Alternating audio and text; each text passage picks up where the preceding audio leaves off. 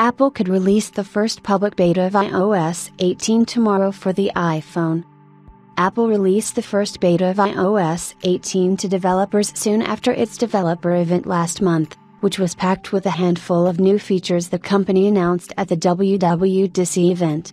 Up until now, the company has seeded 3 developer betas, each more stable than its predecessor, and we expect the company to release the 4th beta next week.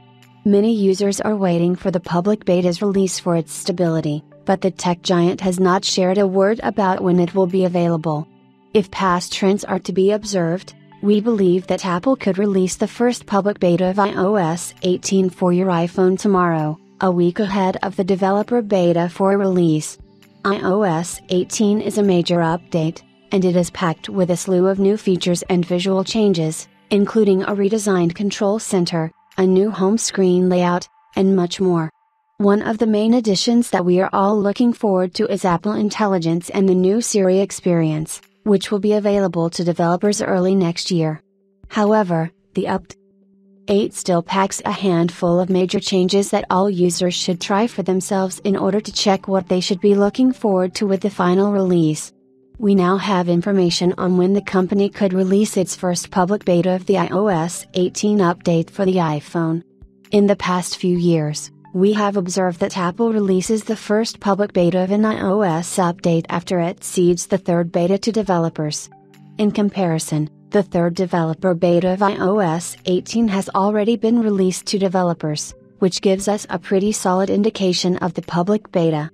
Additionally, the first public beta arrives a week after Beta 3 is released for developers or a week before the 4th developer beta. If Apple follows the same trend, we can potentially expect the first iOS 18 beta to arrive tomorrow, which marks the week between Beta 3 and Beta 4 of iOS 18. Take note that these speculations are only true if the company follows its past trends of beta updates.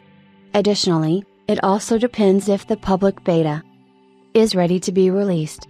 This means that the company will make sure that the build is stable for the general public. This point has been a main concern for users, whether they should download and install the developer beta or wait for the public beta, which is comparatively more stable than the prior. These are mere speculations, but there is a high chance Apple will release the first public beta of iOS 18 for your iPhone tomorrow. Alongside iOS 18, Apple will also make watchOS 11, macOS 15, visionOS 2, tvOS 18, and other updates available to the public in the form of a beta. We will cover the release of iOS 18 as soon as it starts rolling out. Do you think Apple will release iOS 18's public beta tomorrow? Let us know in the comments.